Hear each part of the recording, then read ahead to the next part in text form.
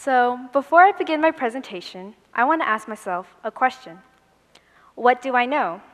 And after 17 years of life, I want to say that I have a very good grasp on a lot of knowledge and information through the accumulation of years. But I begin to notice, my knowledge is not equally distributed among the different areas of knowledge as well as the subjects I've learned in school, such as mathematics, natural sciences, and social sciences, and so on. And I start to see a trend. In the subjects where I have the most interest in, I see my knowledge has a constant growth, where the knowledge I learn in the current year will add on to the knowledge I've learned in the previous year, and usually there's no loss. But in the subjects where I have the least interest in, I see my knowledge is like a roller coaster. It goes up and down, and usually around summer, it plummets drastically. And when the new year begins, it rises. And I have to come to the conclusion, motivation plays a huge part in not only what I know, but the depth to which I know it. So, what is motivation? Motivation is defined to be the need, want, or desire that propels someone or an organism in a certain direction. It answers the question of why. It's the gold at the end of the rainbow. It's the force that causes you to succeed. And there are two main types of motivation I want to focus on today. Internal motivation, when someone does something for their own sake, and external motivation, when an outside force causes you to act. And this brings me to the question I want to answer. How does this impact my knowledge? More specifically, internal and external motivation. So to begin with, external motivation, or extrinsic motivation. And the best way that I can explain this is pretend you're on a mule, and you're holding a stick, and at the end of the stick, you've tied a carrot at the end.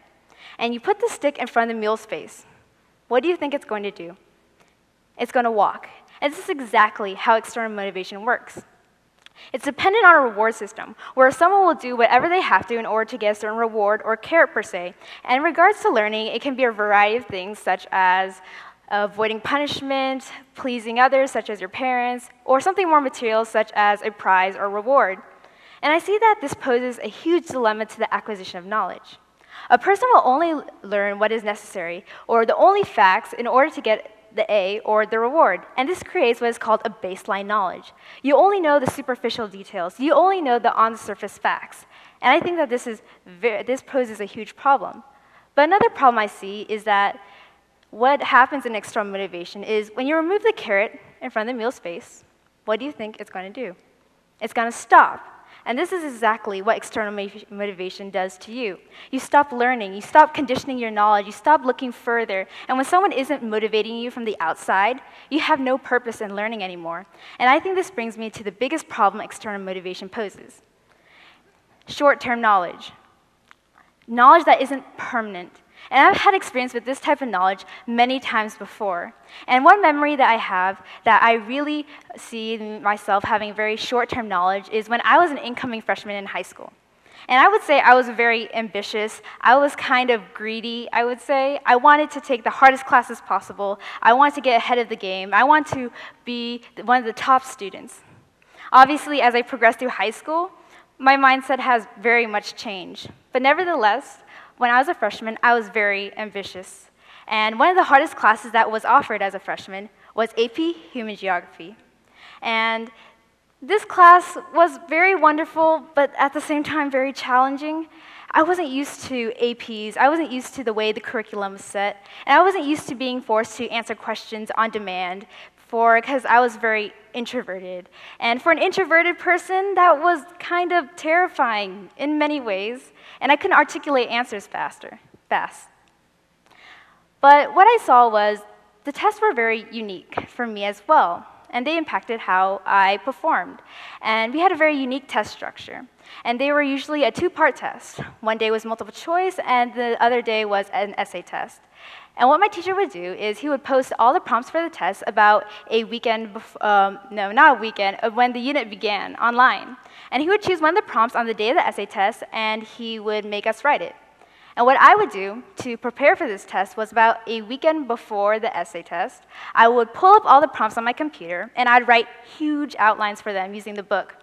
And then I'd close my laptop and not touch it again until the day before the essay test. And what I would do was I would print out all these outlines, I'd sit on my couch, and I would memorize them for many hours. And on the day of the essay test, whichever he chose, I would regurgitate everything I knew onto the piece of paper walk out the room, and not know a single thing I wrote. And what was funny was people would actually ask me throughout the day of what I wrote, because that's just what high school students do. And I would just kind of go, and then silently walk away in shame. And I look back on my experience, and I really regret not putting my own time and effort into the class. I was so externally motivated in getting the A and not being penalized during class discussions that I didn't realize how interesting the subject was.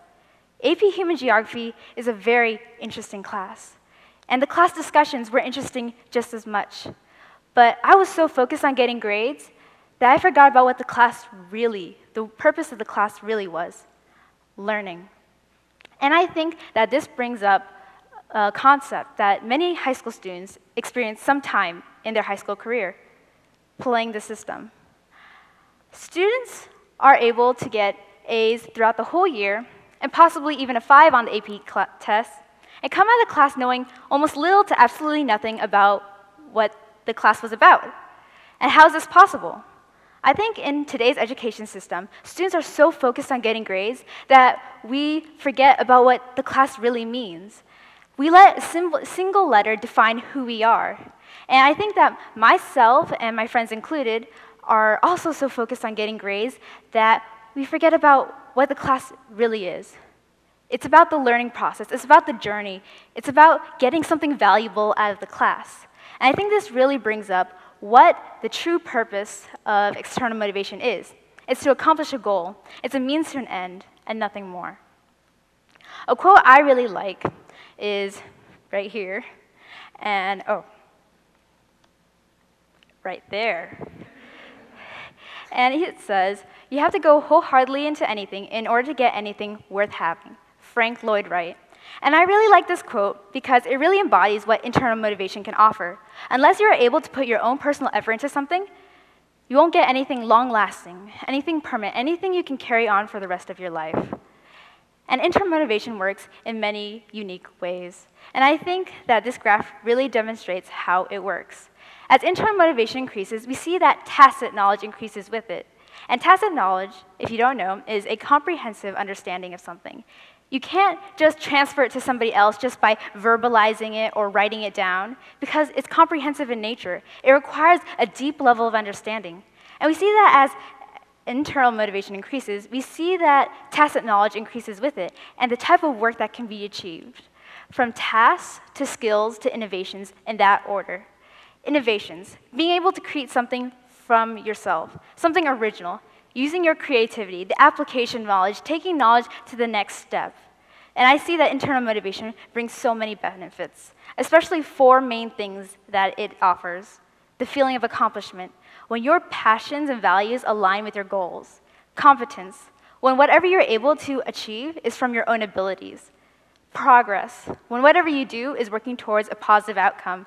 And lastly, autonomy, when someone isn't breathing down your shoulder, when you are doing something for yourself and only you.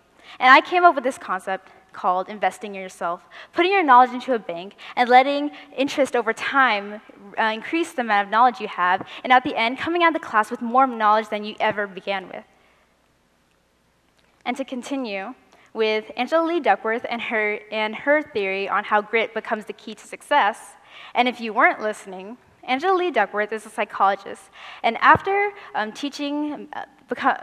being a math teacher, she went on to study on her concept called grit. Now, what is grit? Grit is the perseverance and passion to accomplish long-term goals. And her study showed that the grittiest students were able to have the biggest potential to succeed not only at school, but later in life and in any setting. And I really like this quote she says, "Live life like it's a marathon, not a sprint." And as a past runner, I can very much identify with the perseverance and determination needed in order to finish a long-distance race. And if you don't know, a marathon is a very long race. External motivation can get you to the starting line, and maybe even to the halfway point. But you start to have an internal struggle and an internal conflict. And I think people really underestimate how much of a mental sport running is. You start to think, am I going to pass out? Should I pull out, or should I just fall behind because at this point, I just don't care anymore, and I'm so tired. And I've had this experience many times before, but every single time, on numerous occasions, I've been able to get out of this mindset. How? Because I was able to find the personal drive to finish what I started. Because I want to finish this for myself, not for my wonderful coach, nor my amazing teammates, but because I wanted to finish what I started. And my desire to finish what I started was able to give me the perseverance and passion to make it to the finish line. So before I end my presentation, I want to bring up an iconic poem written by Robert Frost called The Road Not Yet Taken. And I think most of us already know the most famous line in this poem is that 2 roads diverge in a yellow wood. And these roads represent life options. I want to remind you that there are limitless pathways and roads, not even seen in this picture. So I want to urge you to choose a pathway or road that inspires you to succeed and motivates you to develop a knowledge of great depth and capacity. Even if it means chopping down a couple trees and enduring through the tribulation, cost, and pain. Because in the end, wherever you are, I can't promise you'll be exactly where you want to be or how long it's going to take to make it to the end. But for me, I strongly believe progress will be made. And as Walt Disney said, if you can dream it, you can do it. Thank you.